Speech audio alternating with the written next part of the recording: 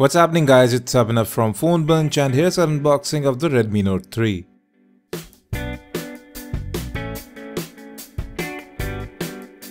So folks, this is the retail unit of the Redmi Note 3. We have got it in grey color. This is the 2GB RAM, 16GB storage variant. Rest of the things remain the same. We have the Snapdragon 650, a 5.5-inch 1080p display and a 4050 mAh battery.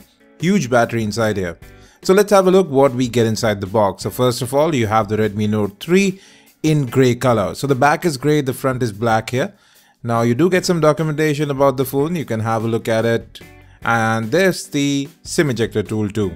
Now this phone has a unibody metal construction, so you can't remove the back cover. And here's the 5V 2A USB charger that you get within the box.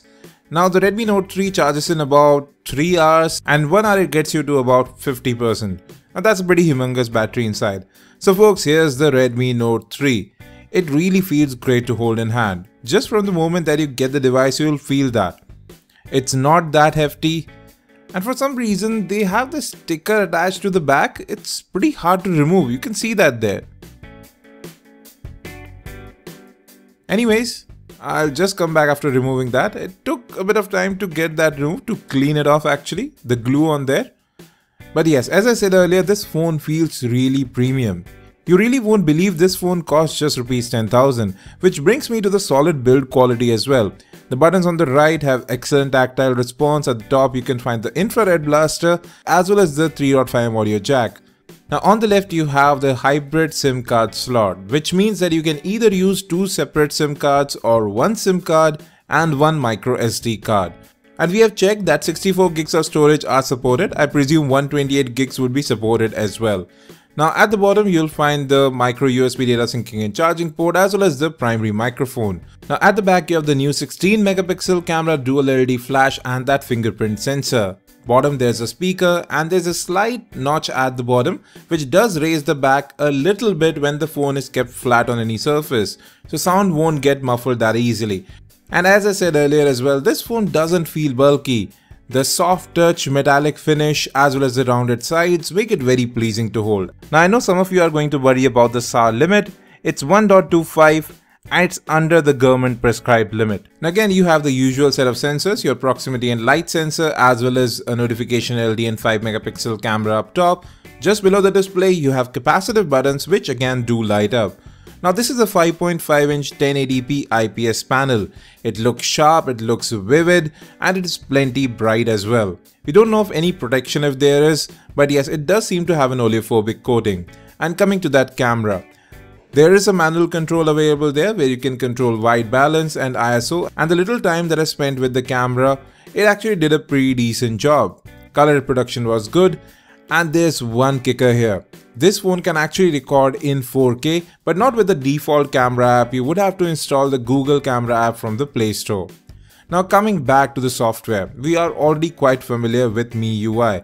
This phone is running MIUI 7.1, which is based on Android 5.1.1 Lollipop. So here too, you have widget support baked in, you can change wallpapers, you can change themes. There's quite a lot of customization built into the device itself. We have already talked about MIUI in quite a lot of detail in our other videos. You can see a review of the Redmi Note 2 for more. Now, you can see that right here as well, MIUI Global ROM 7.1.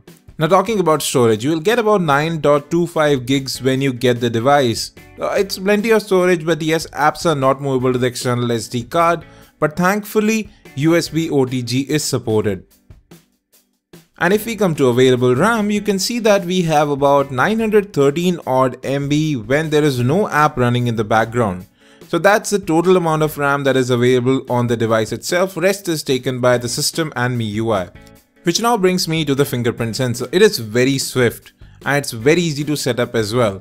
But strangely, it allows for the same finger to be added multiple times. Actually, I tried it adding 5 times. Nothing wrong with it, it's just an observation. But the thing is, it works superb. It's very fast and it works every single time. I haven't had even a single miss up till this point.